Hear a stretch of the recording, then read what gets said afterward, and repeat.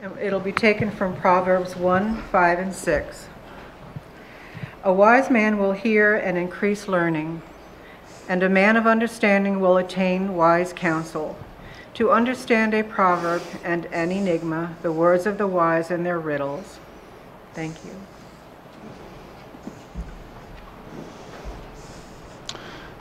Thank you, Maggie. I'm going to turn it over to Byron Zelenak, our guest speaker. It's been a couple years, I think, three-ish years, if I remember right, since we had Byron here, but it's good to have you back. So take it away.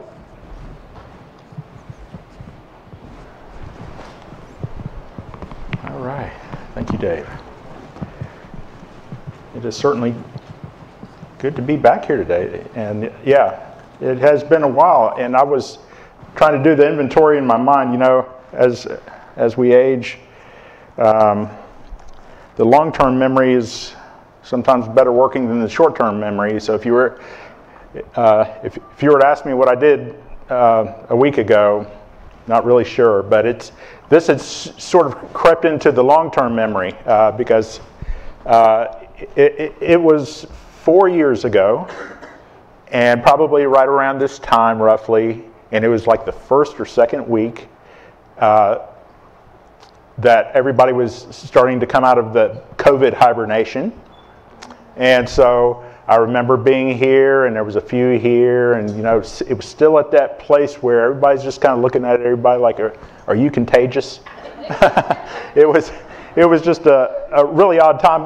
Had a wonderful time here, but yeah, I just remember that time, and it stands out. But certainly, it's good to be here again, and my mother wanted to be here on a number of occasions. She's accompanied me here. We attended here years ago, and certainly is good friends with Annette and is acquainted with several of you, and she certainly extends her love.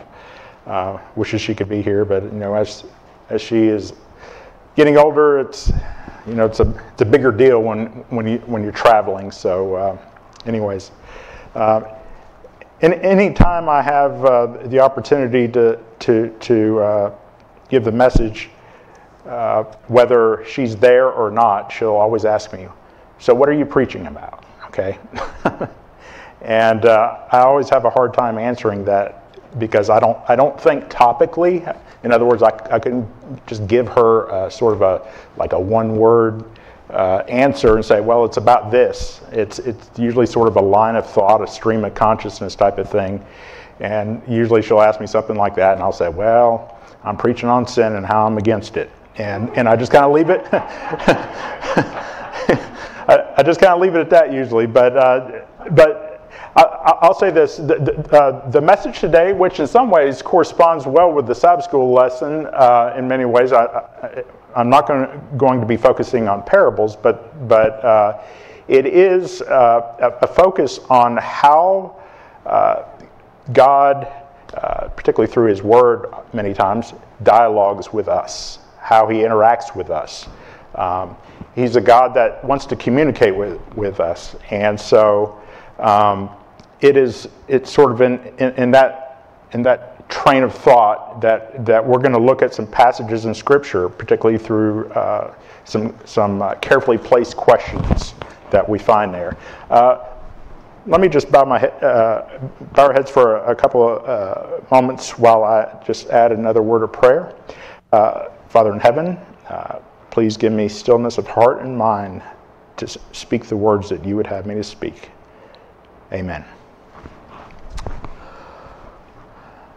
So, I was, as I mentioned, I tend to not think topically. I just typically I have tons of notes in my Bible, and they're sort of linked in multi directions. And usually I find something, and I'm like, oh, I like that, and then it points me to another verse, and then it points me to another verse, and then I end up wherever I end up. And a few weeks ago, I sort of encountered something that sort of brought it all together. My family and I, we were with some friends for sort of an extended weekend up at a sort of a mountain retreat up in Virginia. And, you know, when you get like an Airbnb type situation. You go in there and they decorate it a certain way, and they have little interesting things sitting around, to kind of pique your interest in all that. And on the lower shelf of the, I guess a stand that they had in the kitchen and dining room area, they had this book, and it was sort of a thick book, and it was titled "The Book of Answers." The Book of Answers, and I'm like, oh, that sounds deep. I've never heard of the Book of Answers, and and so out of curiosity, I cracked open this book, and it didn't necessarily need to be that big, because it's like they had like one sentence on each page. And it was sort of these general truisms that, it was sort of like reading your horoscope, or what back in the day they had the 8 balls and all this stuff that Christians generally frown upon, and the instructions, I think, for this book are, you're supposed to, like, whatever question you have, you're supposed to go to this book, and you're supposed to like pause and like run your hand over the book, and then flip it open to a certain page, and it's going to give you an answer that's going to be helpful for you. So I was like, well, this is interesting. I didn't realize there was such a thing. And, as I said, this in theory shouldn't be something that we should seek out when we go to a book looking for answers necessarily. And it's interesting, over the years, it brought to my memory the fact that I've heard a number of people say that the Bible is a book of answers. And certainly there are answers to be had in the Bible. And I don't want to dismiss that. Answers are important. We need answers. And, there's a number of books out there.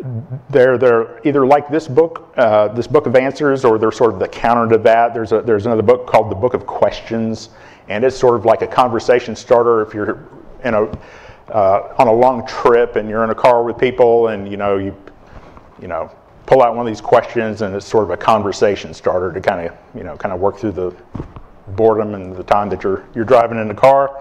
Found another book called The Book with No Answers. But it's more along the lines of The Book of Questions, but they called themselves it called itself The Book with No Answers, and it talked about the importance of asking questions. And the Bible is both. The Bible is both. There's answers, but then there's also questions. And so it's through that lens that we're going to spend a lot of our time today. Oftentimes the resistance to kind of viewing Scripture in this way, some people can say, well, God does not change. He is, He is who He is, and we just need to find the answers and find the facts and take it straight from there. Certainly God is He does not change in terms of His essence and in terms of His character, but it's something along the lines of one of our scholars at Andrews by the name of John Peckham wrote a book recently called God With Us, and he describes it as a qualified immutability. And it's the view that God does not change with respect to His nature and His character, but He does change relationally in response to people. Does that make sense? So you have this fixed, you have God who is, He's perfect. There's nothing you can add or subtract from Him. But He in His graciousness has been willing to sort of engage with us in questions. And so this is why you can take passages where Moses, for example, when God is talking to Moses and he says, why don't I just get rid of all these Israelites, and Moses, you and me, we just start something new, okay? And Moses' answer was, no, if need be, take me out, blot me out. And it's not at that point that God's like, what was I thinking? You're so right. I just got a little carried away. He was bringing Moses into this conversation, and he was giving Moses a little bit of a lesson about his graciousness and his mercy. And certainly there's other passages, certainly when Jesus walked the earth, there was lots of dialogue, there was lots of interactions, and Jesus himself asked a lot of questions. So we're just going to focus on maybe like 4 questions today in Scripture. And I'll say a couple of things about these questions. First of all, these are questions that God is asking, okay? Most of the questions that you find in Scripture that people are asking are usually along the lines of, why is this happening? Okay? Those are important questions, and important for people to ask, but the questions that God asks, I think, are profound, even though sometimes they can be very basic. Sometimes they can be so simple that you sort of look past them. And but I have found personally, and also in my work, that sometimes the most basic questions can be the most profound. I've worked with in my counseling practice. Oftentimes, I've worked with somebody who's struggling through something, and ask them, if you ask them the question of, "What do you want?" Well, that's a very basic question, right? But the thing is nobody around this person has asked them, "What do you want?" Okay? They're free with giving advice. They're free of just like, "Oh, well, you need to do this and you do that, you do that." And I simply just ask, "What do you want?" And sometimes you can just sort of hear a sigh of, "Oh, well, I'm not sure," or I want this, or I think maybe I want this. And it draws the person being asked into asking him or herself what they need to do, how they need to move from here. And so we are going to start in the book of Genesis, chapter 3.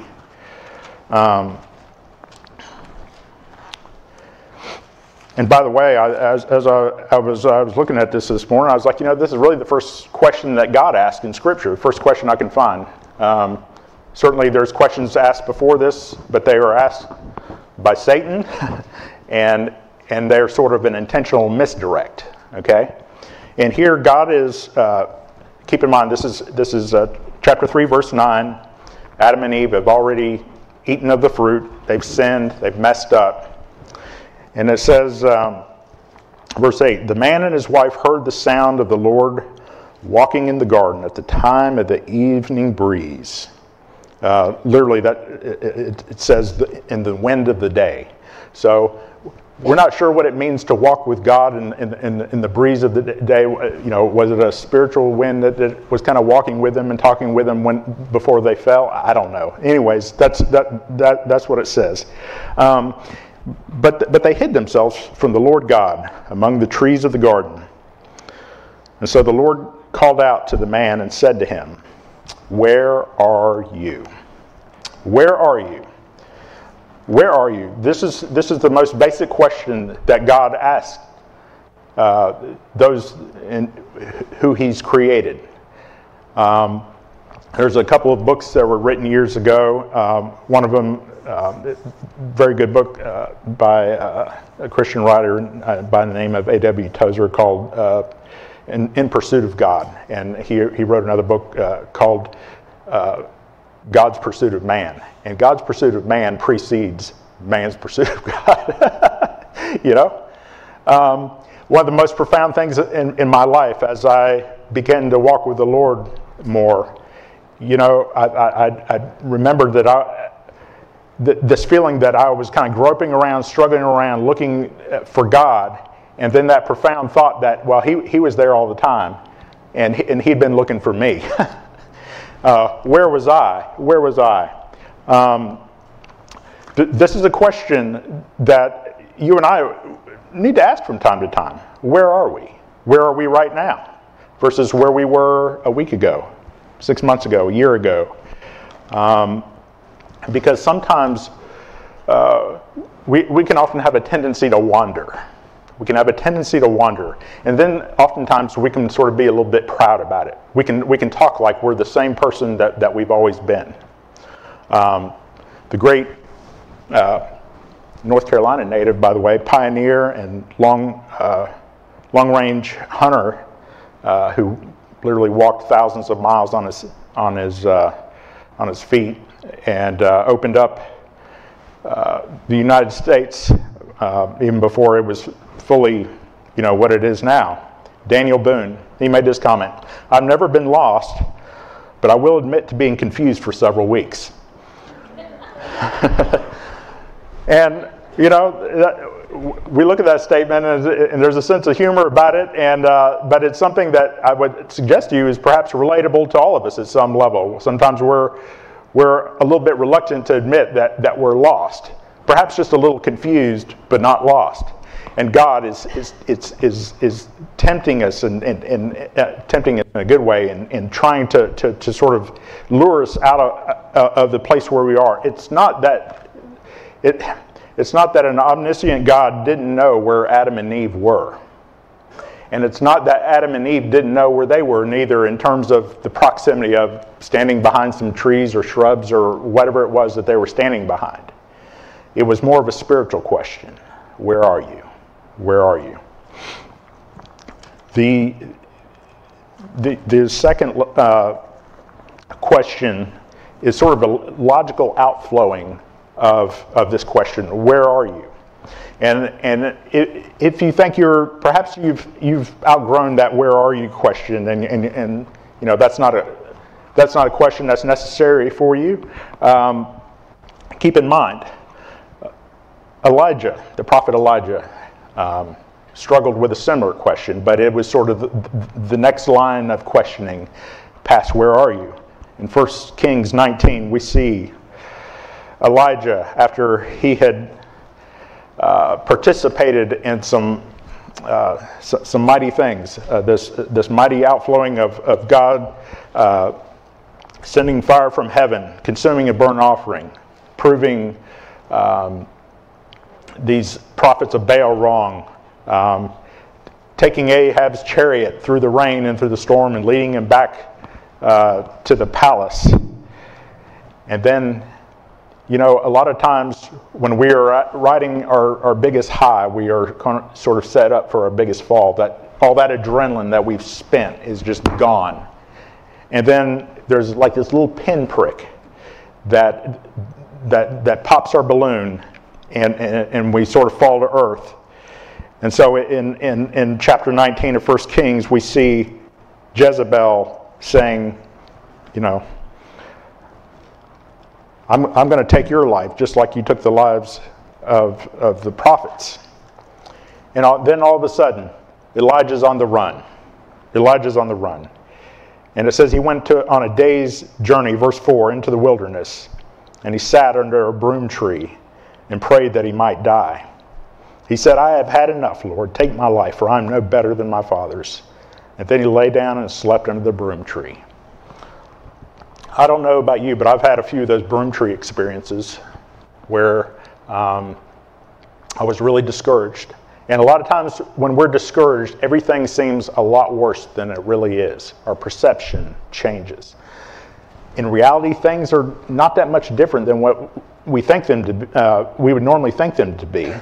But in that state that we're at, it's like, how in the world can I get out of this? How can things change? How can things get better? Perhaps you become discouraged with some challenges in life. This is a good time to ask yourself, how did I get here? You're not above that question, because Elijah was not neither. But notice this, that God doesn't ask him any questions at that time.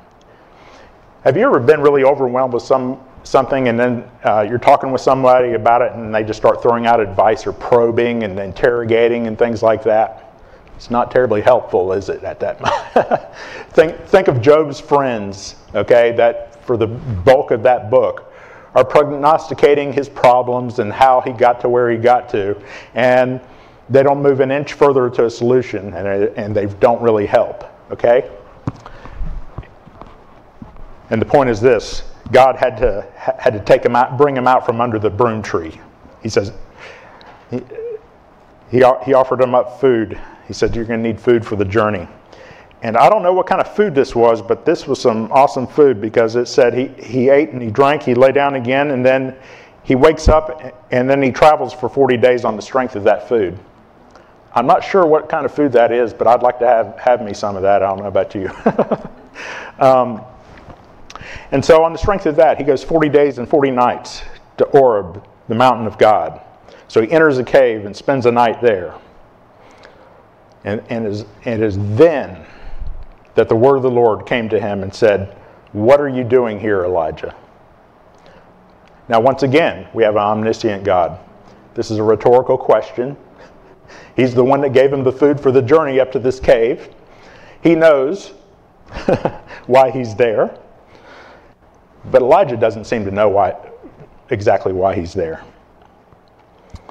And this is where Elijah opens up a little bit, starts whining and complaining a little bit. And when I say whine and complain, I'm not denigrating Elijah at all. I've been there before, and I imagine most of you as well. He says, "I've been very zealous for the Lord God of hosts, but the Israelites have abandoned your covenant, torn down your altars, killed your prophets with the sword, and I alone am left. And they're looking for me to take my life." Okay, that sounds like a desperate situation. And it's at this point that God tells him to go stand on the mountain. It says, in the Lord's presence. And then it says, at that moment, the Lord passed by. This is a similar passage in many ways to when Moses said to God, "Show me your glory." And it said that his presence passed by. Except there was wind, there was cliff shattering, earthquake, all this, but it says God was not there in that. And after all that, God was in a still small voice.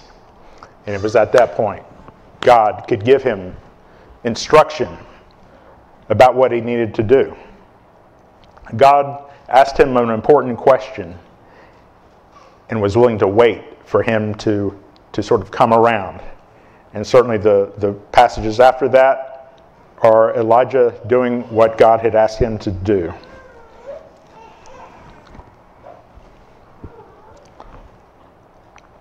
Asking how we got to where we are in a certain place, when we're desperate, when we're frustrated, when we're overwhelmed. That's a good way of being able to step back and ask ourselves, okay, what part do I have in this? What part does God play in this? And then where does he want me to go from here?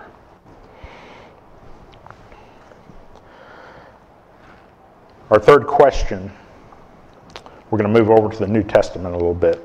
We're going to move over into the Gospel of Matthew, chapter 20.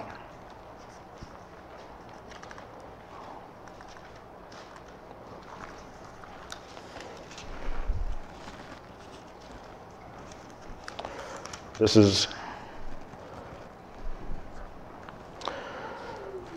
is moving towards the Messiah's death. In fact, this follows after Jesus predicts his death again for the third time.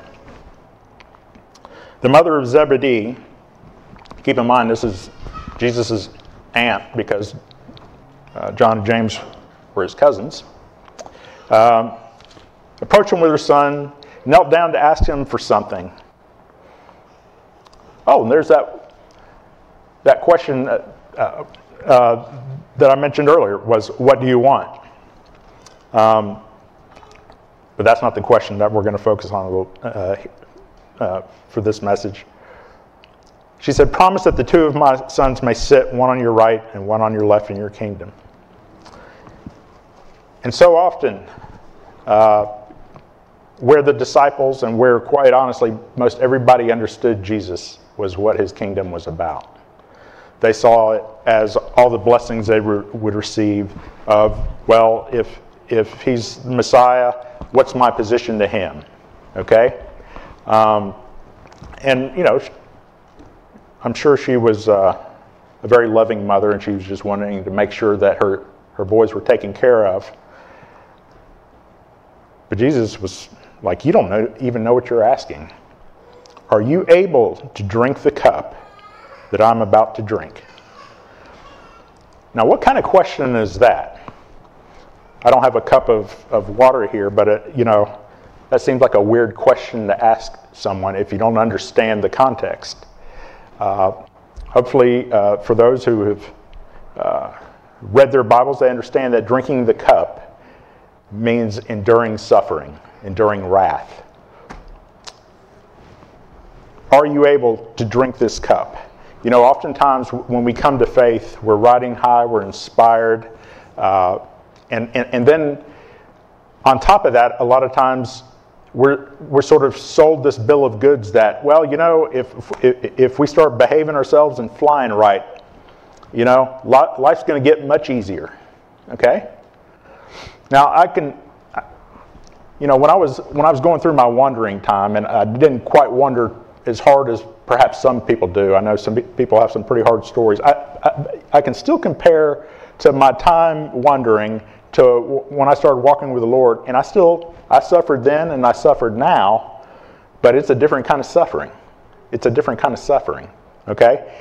That suffering was really for no purpose whatsoever, and much of it I brought on myself, okay? Not all of it, but some of it. And now, the suffering is sort of different. Now keep in mind, those who suffer aren't necessarily suffering because they've deserved it. Jeremiah 49:12, when he's pronouncing a curse upon the Edomites because, well, they deserved it. He said, if those who do not deserve to drink the cup must drink it, can you possibly remain unpunished? So he was saying to the Edomites, you're going to suffer because you deserve it, because guess what? There's going to be some people that don't deserve it, and they're going to suffer too. And I don't understand why, but in God's economy, in God's plan of salvation, he chose not to remove suffering from the equation, and rather he decided to use suffering as a means to grow you. We may suffer as collateral damage in the great controversy, in the cosmic conflict. But James chapter 1, verses 2 to 4 says, count it all joy, my brothers and sisters, whenever you experience various trials, because you know that the testing of your faith produces endurance, and let endurance have its full effect, so that you may be mature, complete, lacking nothing. So just remember that the next time you're really suffering and struggling with something. Perhaps God is completing his work in you. And be encouraged.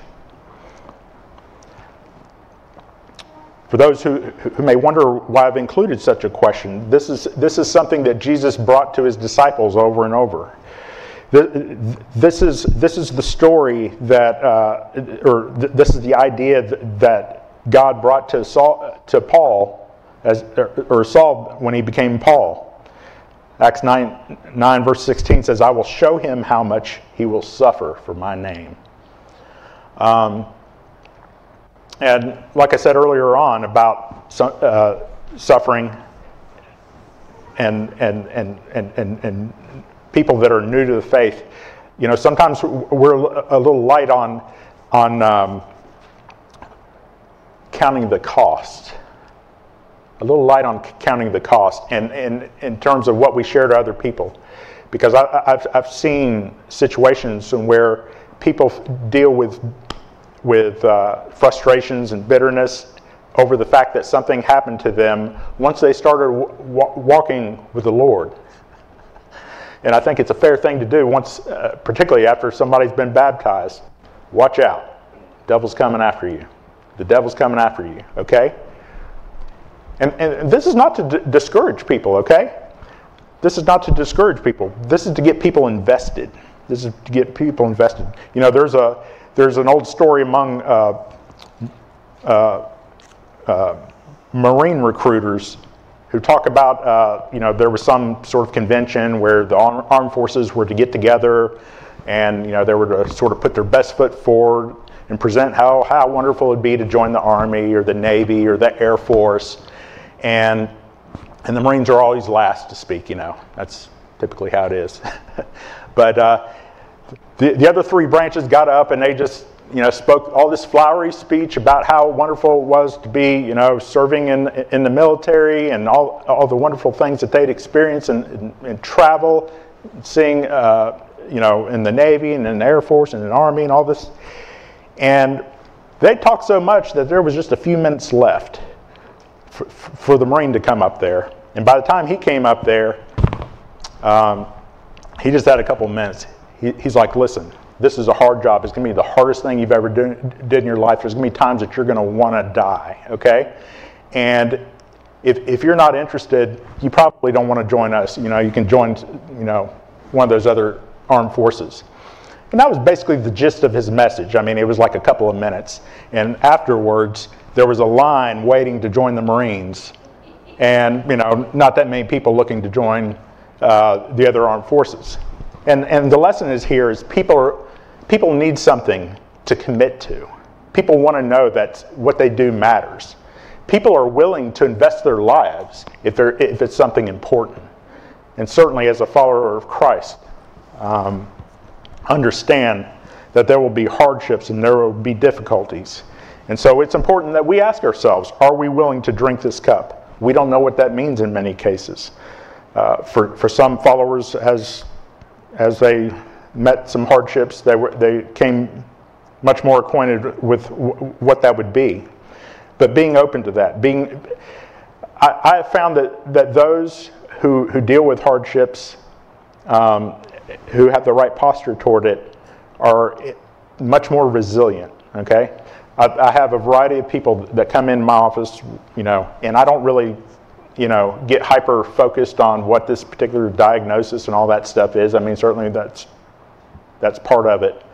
But I've seen people come in and they've told me stories that it's like made me want to just like crawl under the table because their story was so hard. And I was like, how in the world did they endure it? But their posture toward that was good. And then, on the other hand, I'll see somebody come in who is, by all material means, well set, and they really don't have much need of anything, and they're just sort of overwhelmed by their own little, first world problems, you would say, and they can't get past it. What's the difference between the two? The difference is in the mindset. And when we stay acquainted with the fact that life is going to be hard, it will incorporate suffering, particularly as a follower of Christ, it will incorporate that. It will make us more resilient.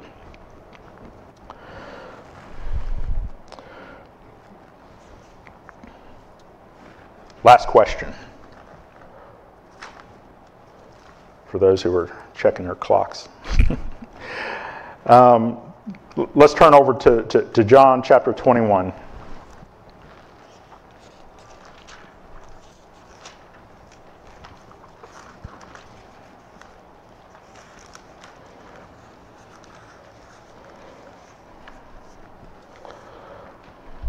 This is the passage where Jesus is, in the days after his resurrection, is revealing himself to the disciples.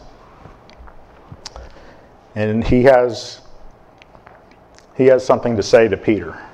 Peter, the one who's so brash, the one that said he was willing to die for Jesus.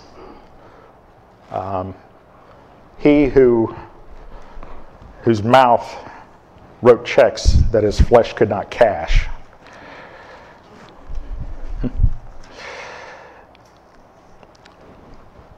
And Jesus asks him. Keep in mind, there's only 2 passages in Scripture that mention the words charcoal fire, and it's almost like God is sort of kind of recapturing that scene from the previous charcoal fire of the night of his, indictment and charges, being charged and being sentenced. It was in front of that Peter denied Jesus 3 times. He simply asks him, "Do you love me?" Well, the first question, do you love me more than these? And what's Peter to say? Could Peter elaborate and wax poetic about how much he loved Jesus? There's not much he can say. He just simply says, yes, Lord, you know that I love you. And what's Jesus' direction? What's his instruction? Feed my lambs, tend my sheep. And he asks us 3 times. And Peter knows. You ever have one of those conversations with somebody where it's like the point gets across without it being spoken of explicitly? It's kind of like, I know and you know and I know that you know. And Jesus doesn't really grill him. He just leaves it at that. Tend my lambs, feed my sheep. Jesus doesn't ask for, great pronouncements of what we're going to do for him.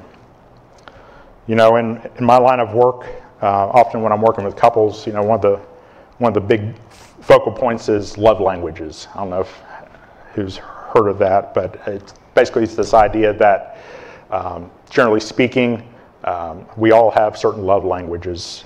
There's gifts, words of affirmation, physical touch, acts of service, and quality time.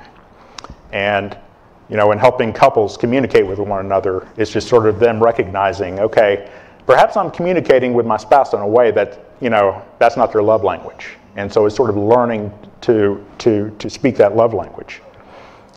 Now, I know this is a little bit of an anthropomorphism to think about, but if God had a love language, what would it be? And typically, when I'm working with folks, they usually identify, there's usually 2 prominent traits, and then the other 3 are just kind of in the background. Sometimes those 2 can flip, depend on the circumstances, but it's usually two prominent love languages. And oftentimes it is this: quality time and acts of service. Quality time and acts of service. Those, I found that generally wears well with most people, and it seems that that's God's primary love languages as well. Quality time and acts of service. When we look at John chapter 21, he's not looking for flowery words. He's not looking for gifts. He's not looking for anything except tend my lambs, feed my sheep. Do you love me? Do you love me?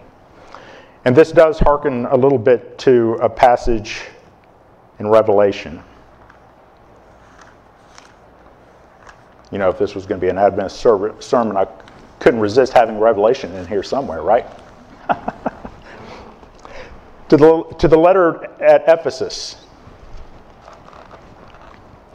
Now, Ephesus, this is a pretty impressive group, He knows their works, their labor, their endurance. They can't tolerate evil. They've tested those who call themselves apostles and are not, and they found them to be liars. They're able to weed out the liars. They possess endurance. They've tolerated many things because of my name and have not grown weary. They seem well acquainted with can you drink? Are you ready to drink this cup question? Seems like that they have that down, right? They seem like they have that nailed down.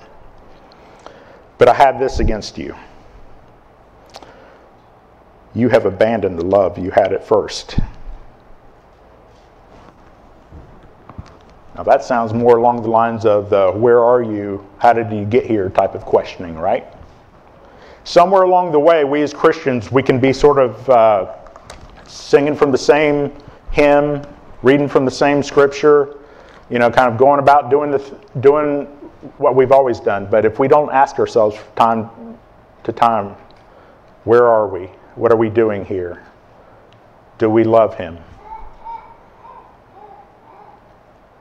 That love can deteriorate over time. Sometimes we're just doing things out of pure muscle memory. And this is not to diminish that at all. There's times when the feeling does go away, okay? We shouldn't base our experience fully upon our feelings.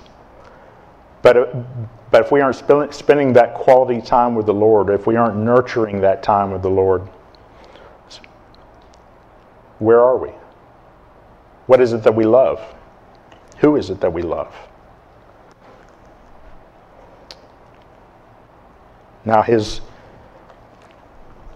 solution for this, further along, chapter 2, remember how far you've fallen. In other words, you were here, and now you're here. You've changed your proximity. Think about how far you've fallen. Remember it. And then repent and do the works you did at first. Notice that repentance is the important ingredient to this. He's not just saying do things, do stuff. He's saying repent. The word repent means to have a change of mind. And just to kind of do the cliff notes of the essence of repentance.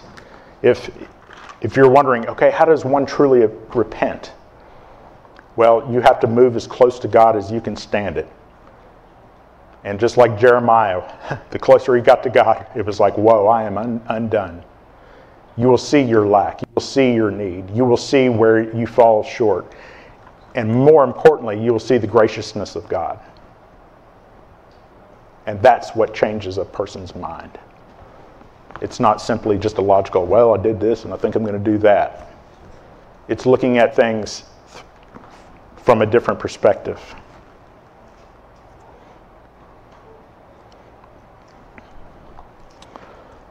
So the questions in Scripture, they're not just there to, for us to kind of, wander around or to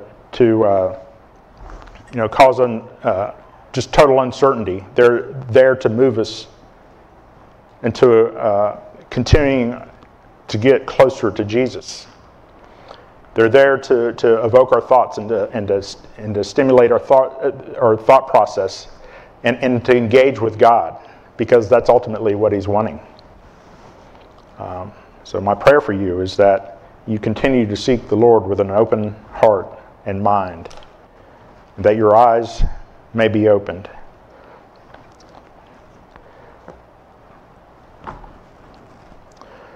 Our closing hymn is number 326, Open My Eyes That I May See.